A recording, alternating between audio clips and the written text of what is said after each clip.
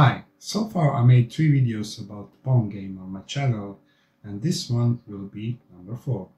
But this video will be nothing like the others because to make Pong Game I will not use a basic programming language or C programming language or not even assembly. I will use one of these fellows right here, and this is AI-3-8500 IC. This is Pong on the chip. And it was made by General Instruments back in 1976, and this particular one is from 77. It was first generation ball and pedal, that's the original name of the IC, and it was widely used back then in home Pong consoles, and almost all of them use one of these inside, or some of the later version of these. And this particular one has 6 selectable games. Tennis, that's like Pong, soccer, squash, practice, and 2 rifle shooting games. It produces just black and white video composite signal as output, and it does have a little bit of sound. So I was very keen to try to build my own home Pong console using this chip. So I gathered some schematics, some parts, and activated some of my friends here on YouTube to help me out because I knew nothing about these. So yeah, the first test I made using a protoboard, and here it is. This lovely mess of wires is my home Pong console. So I'll show you a little bit more closer, but for now let me power it on and show you what I've had so far. So, a bit more power, and here you go. Yeah, it's not very stable as you can see. Wait, let me start it. Here we go. As you can see, there are some parts missing because I didn't complete this build. The pedals are missing and some other stuff. But the concept is there, so let me show you how this looks like. Yeah, I have wireless controls of the pedals. So here it is. This big mess of wires is my proof of concept for the Pong game. Now what do we have here? Now this is our main Pong chip here, and it gets powered by this voltage regulator here, which produces 6 volts. Now the reason for this unusual 6 volts instead of usual 5 is because this chip was actually designed to be powered by battery cells. Now if you connect 4 or 6 battery cells in series, you can get from 6 to 9 volts. Now in datasheet it says that this requires power from 6 to 7 volts. It doesn't actually specify the maximum voltage, but I read somewhere that you can power it with the 9 volts as well. I never actually tried that, and for safety reasons it's just 6 volts. So there are several pins on this chip that are required to produce video output signal. There is one pin that produces just video sync signal, and there are several other pins here that each of those produces different element from the game, and we need to combine them all together using the OR gate, which is hidden behind these wires. And finally, after all these resistors, we have our composite video output signal here. To make this chip actually do some useful work, it does require 2 MHz clock signal. So initially I just used this Arduino Pro mini board to generate the 2 MHz square wave signal, because that was the easiest thing for me, just to program it, and this combination works just fine. But just using this whole board just to produce a clock signal doesn't really make sense, and they are from different eras, so yeah, initially okay, but I needed to find something more elegant to produce a clock signal, and this is the reason why we have this upper board right here. So these are all just clock generators, different types of clock generators.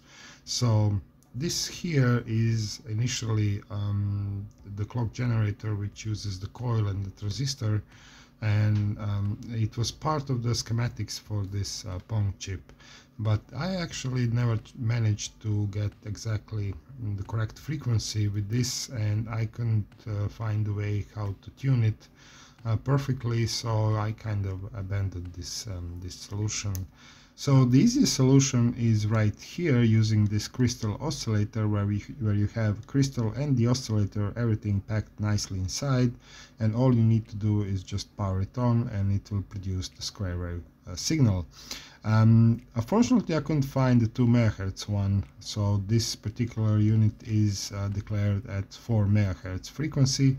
So to make this work, I just added a single flip-flop IC, which I use to divide the frequency by half. So here we have 4 MHz output going right here, and here we have 2 MHz clock signal, and this solution works just fine.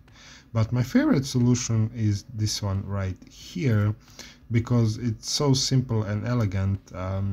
It actually uses the NAND gate right here, and with the capacitor hidden right behind it, and a single resistor to produce frequencies from 1 to 20 megahertz. So instead of single value resistor, I just use this trim pot, so variable resistor, so that I can fine tune it perfectly to 2 megahertz frequency. And this is my favorite solution because, you know, fine tuning this little trim pot is so satisfying that, you know, I really like this solution. So at the moment I didn't connect the controllers for the bats. Also, I don't have the audio line connected, and the reason is because everything here is very fiddly. There is no more room for continue developing the game here, and if I touch anything, the capacitors change and I get weird artifacts on the screen. So as the Captain Commodore suggested, it was time to move on from these protoboards and to create something a bit better using these prototype boards where I can solder the components on. Unfortunately, I don't think that I would do any better job than this. So instead, what I have done is I asked good people from PCBWay to help me out and help me to produce some PCBs for my little project. And they said, yeah, sure, why not? So until my PCBs arrive, let me show you the schematics for the Pong game itself, and let me show you how I created the PCB layout and Gerber files, and how did I actually order my PCBs on PCBWay.com. Okay, so this is the schematics that I use for my little project, and as you can see, there is not many elements here. And that was the idea of this chip, just to be able to create the system with a few elements necessary to make everything work. So here we have our main Pong chip. Here is the voltage regulator to generate 6 volts. Clock generator is right here. Then we have those lines to generate video output signal going through OR gate. Sound is on separate line right here. Of course, ground and VCC to power the chip. And then we have selector between those 6 types of games. Reset button here, and then 4 pins to configure different elements of the game. And in the end we have 2 lines for the player controllers, and that's about it. This is the whole schematics. So let me show you how did I create PCB layout out of this schematics, and what application did I use, and how did I place my order on PCBWay.com. And by the way, my PCB is just arrived, so yeah, we'll take a look at that a little bit later. Okay, so this is the PCB layout, and as you can see, I use a fritzing application to create this PCB because I don't know, I kind of used to it.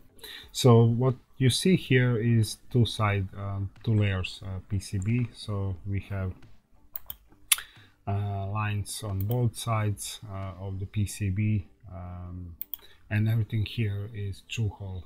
so no SMD elements here. So our voltage regulator part is right here, and then we have main chip, of course, right here. This is our OR gate to combine all the video signals, and then video and audio are going out through this section right here. So this here is video output signal, and this is audio.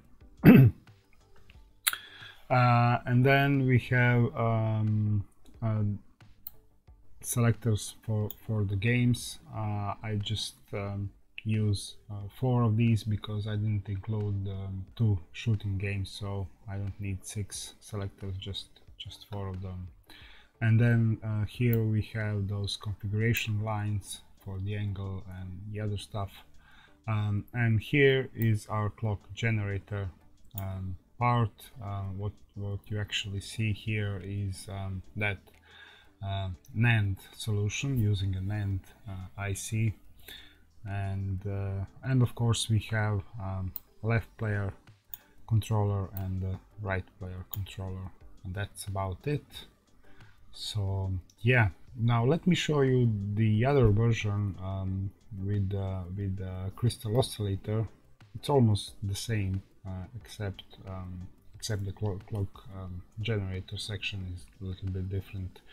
And of course, because there were some modifications that I made in the last minute before I uploaded my Gerber files to PCBWay. On this version of PCB I did make one mistake. I forgot to connect this line right here. Yeah. So we will need to do some bodging. Yeah, I guess that's kind of in spirit of these machines. Okay, so let me show you the other version as well. And here is the version with the Crystal Oscillator. So here we have Crystal Oscillator, and of course we have that flip-flop that I used in my case just to divide frequency by half, because I have Crystal Oscillator declared at 4 MHz clock, and we need to but I have added these jumpers right here so that you can avoid using this flip-flop IC. If we place exact frequency Crystal Oscillator here, we don't need that flip-flop. We just go directly and connect everything to the Pong chip here, and everything else is the same. And like I mentioned before, this line is here, which is actually missing on that previous version. Of course, I forgot to mention about the reset button here, also not completely designed as it should be. We will see what I will do about that, but yeah, that's about it. So now that I had PCB layout, it was time to order my PCBs on PCBWay.com. So the way how you do that, it's actually pretty simple. So we need to generate Gerber files from this layout, and before we do that, the important thing is to check that everything is okay, that we don't have any kind of conflicts, or there are some lines that are just too close to each other. So there is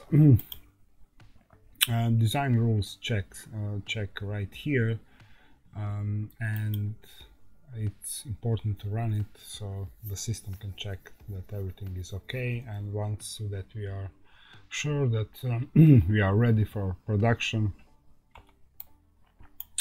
then we can create Gerber files, and it's really easy here, just to export for production and then extended Gerber files. So let's go to desktop, and I will generate a folder which we'll call the Pong. And everything will be stored in that folder. So these are our Gerber files. These are files that we need to upload to PCBWay.com so that they can build a PCB for us. But you cannot do it just like that. You need to zip these files, compress it into single file. So let me just do that really quickly. Yeah, the Pong zip, fine, create. And this zip file is the one that we are going to use to place our order. Now that we have the Gerber files, it's time to go to PCBWay.com and place our order. Okay, and there is one more thing that we will need to know to place our order is the dimension of the PCB itself. And the way how you see that is if we just select the PCB here, this layout, and then we can just see the dimension of our PCB, and these are the important because PCBWay.com will ask for this information. So I don't know if you can see this. Maybe if I can, yeah, let's try to. So here it is. These are the dimensions. So for mine project, it's 100 by 80 millimeters. So yeah, that's important. Okay, now that we have our Gerber files and we know the dimension of our PCB, it's time to place order on PCBWay.com, and it's very easy. So the first thing that when you open the website, you see this instant quote, and that this is exactly what I have used. It's very simple. You just enter the dimensions of your PCB, choose number of pieces that you want to order, and 5 is the minimum.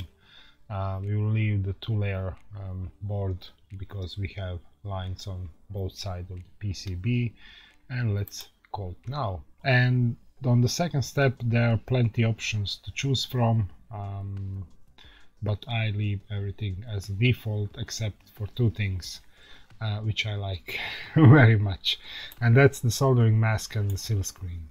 So basically, in my head, that's just color of the PCB and the text on top of it, color of the text on the PCB itself.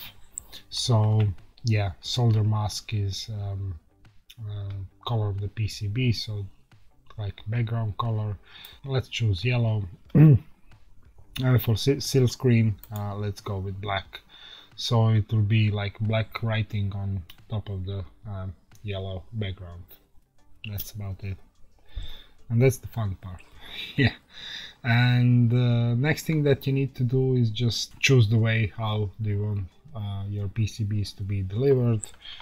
Right here, choose your destination, and it will automatically calculate shipping costs, and then you will save to cart, and then in the next step they will ask you to upload the Gerber files, and once you do that, it will take a bit while for them to check are the Gerber files okay, they're ready for production. If they validate that your Gerber files are good for production, you will get options to pay.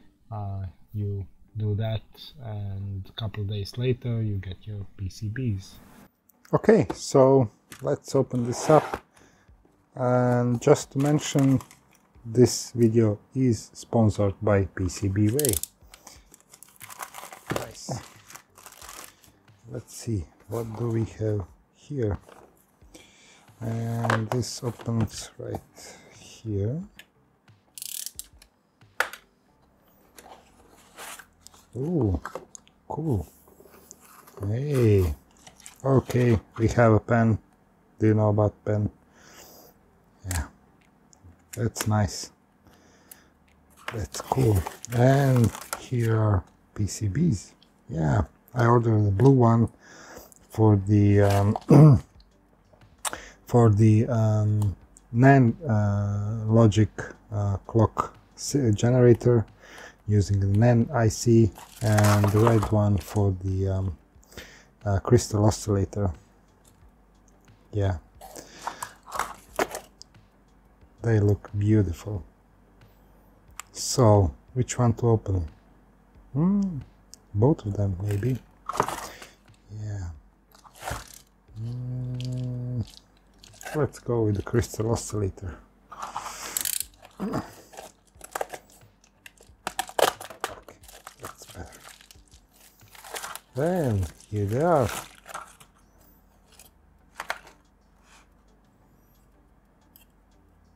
Oh, lovely.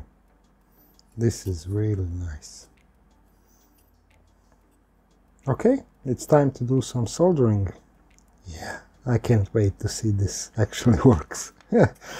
if it really works or not. Let's hope it does. Yeah. Okay, it's time to build one of these, or maybe both of them. Let's go with the blue one first. So this is the one with the NAND gate clock generator. Yeah, and the common practice would be to start with the lowest components first, so that would be resistors and those small capacitors. But the way I made this board is there's plenty of room for everything, so I don't have to worry about that. So maybe start with the IC sockets first, or maybe just to populate the power circuit here with voltage regulator and build the clock generator to see is that working okay before anything else. Okay, let's see. So the socket is, I don't have any good quality socket, but this will be just fine for now. So maybe just solder the socket first. That, yeah, let's solder the sockets, and then we will see. Okay, so I don't have a socket with the correct number of pins, but I remove one set of pins, so yeah, like so.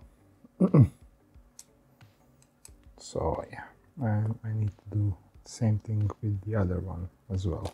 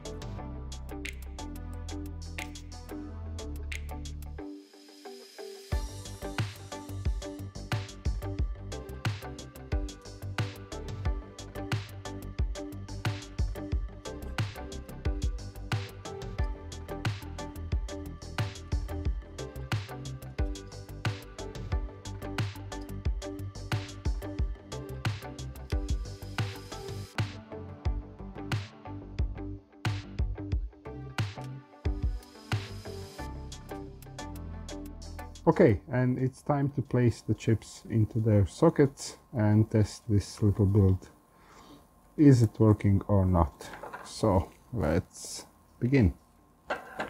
So let's go with the OR gate first. It's going great. Need to bend these legs just a bit.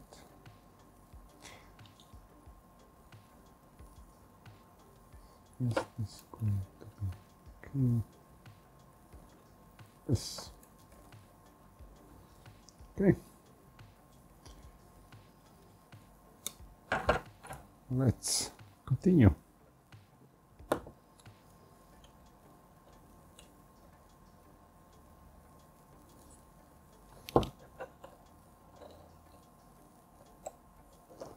Okay. Lower legs, okay.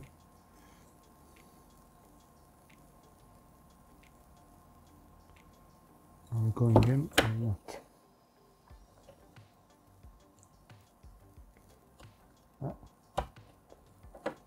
We are in. All legs. Okay. Nice. Okay.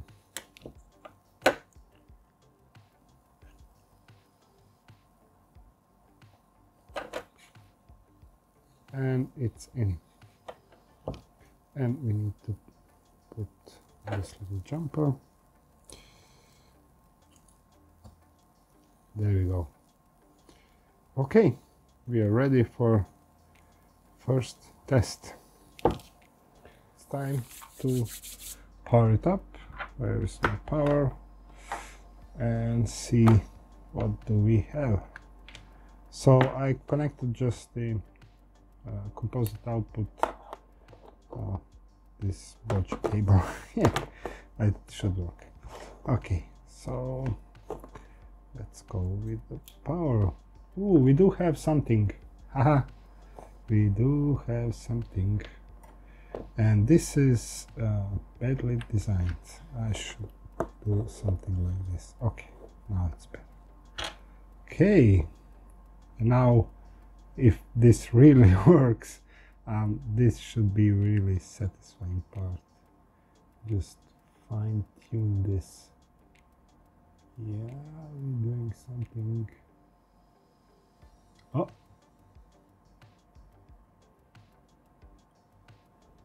Haha! Haha! It works! Bloody hell.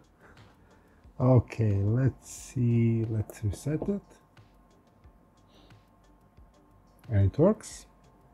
Wow, the reset takes just too long. Maybe I did something wrong. Let's switch to some other game. So this doesn't do anything. Where is the Pong? Oh, this. What's this? This. Okay, I need to install the controllers. I need to install those jumpers for the configuration, for the ball and everything, and see why I'm not able to select more games. For the next step, I plan to solder these controllers, so potentiometers, but I don't have the correct size and there must be something wrong. There always is. So yeah, so plan is just solder some pins and then part of the male header pins, and then just hook up the controllers like so, and that's it for now. And when I was testing it before, I had these dip switches in incorrect position, so that's the reason why I couldn't choose the correct game. So they are working fine. So yeah, that's about it. So And of course I need to fix this missing trace that I didn't create here for this left potentiometer. Oh my god. Okay.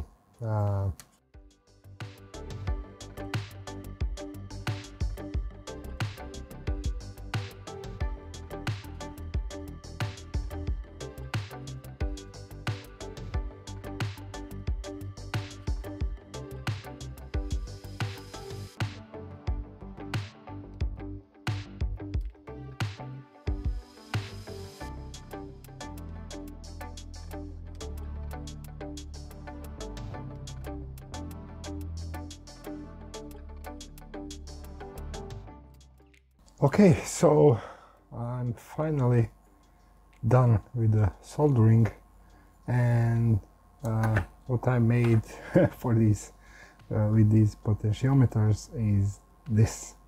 So the plan is just to hook them up like so, and it should kindly work. Yep, and this one goes like so. Yeah. Okay, so here we go. We need power. Where is my power? Okay, power. Do I have TV on or not? Okay. Let's see. Do I need to power this? Yeah, I guess I need.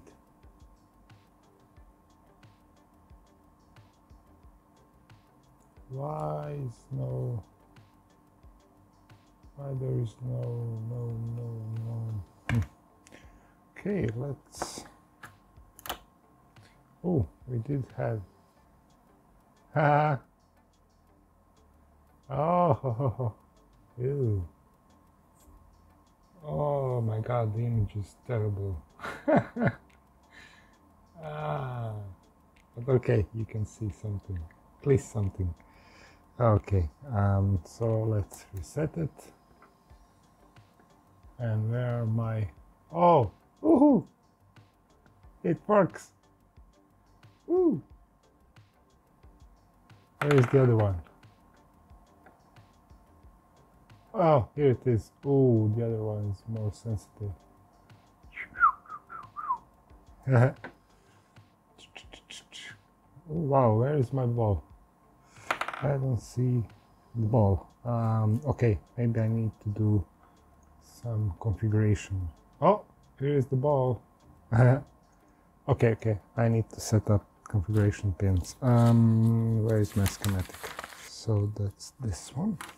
So is this? Oh. So that's this one. Oh, I just figured out something. Oh.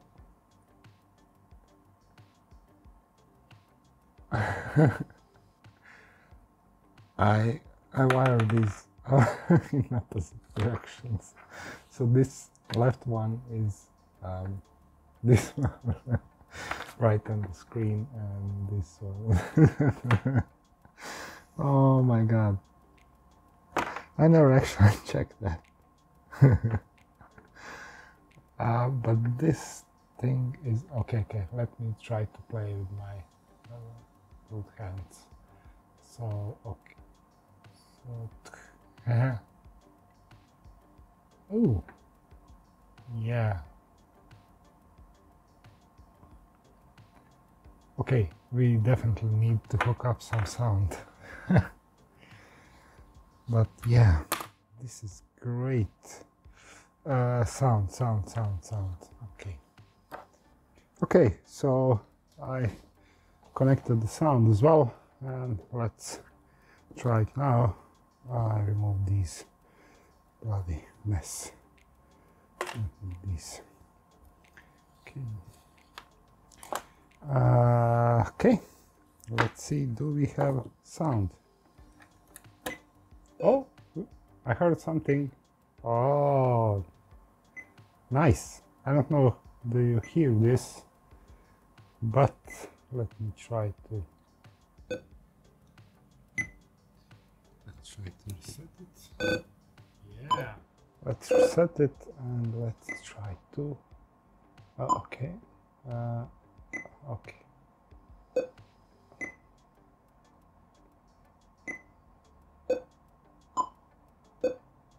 Oh. Okay, I need to get used to these controllers. Oh, finally. Oh. Ah.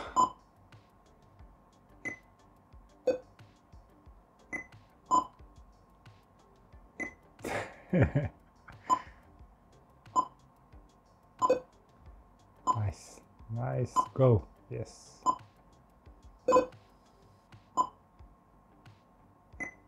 Ooh.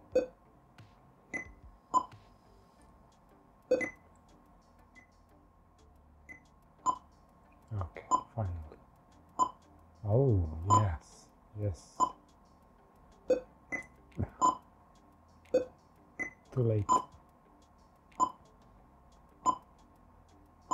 This is okay. Okay. I forgot all about it. Okay. Buddy. Okay, so that's soccer. Ooh, this is squash, right? Okay. Now. Okay.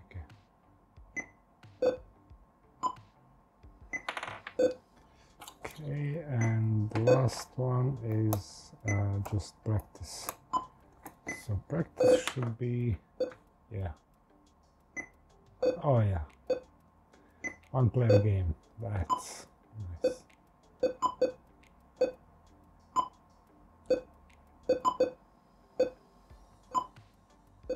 Oh, we do have some glitches.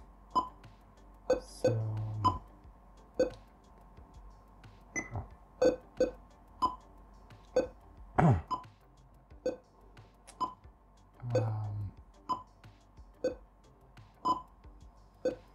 Let's go back to Pong Game. Where is my other player? Oh, here we are. Okay, up.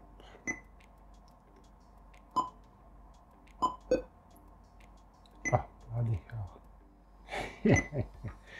Oh my god, this actually works. Yeah. Okay, bat size. We need to try the bat size. So, oh, the small bat size. Oh my god. Oh. Okay, I need to find the other one. Where? Oh, here it is. Oh man, this is impossible. So the angle, let's go back to original and change. Oh, this is the speed. Oh my god. Woo! This is unplayable. I need to reset it. Right. Okay. Oh, managed to get one. This is. Oh. Okay, so that's speed and the angle. Let's check out the angle, what that does. So, oh, it's oh, wow, that's like, oh.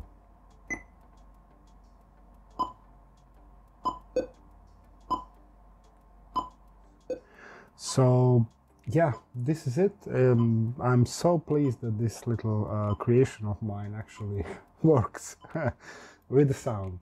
yeah. And I would like to say thank you to PCBWay for making these lovely PCBs for me. And it's absolutely not their fault that I switched the left and right player on both of them. Oh my god. Okay, I didn't try yet the red one. That's the one with the Crystal Oscillator as a clock generator. Maybe I should do live streaming, just populating this board and trying it out, see how that works. Yeah, what do you think? Maybe I should do that. I need to check for the do I have all the necessary parts. I do have one more Pong chip. I need to test it, is it working or not, and maybe to get right size potentiometers for the players. It would be much better than these wires here. Yeah, but that's all that I have for you today, and until next time, goodbye. Oh, goodbye.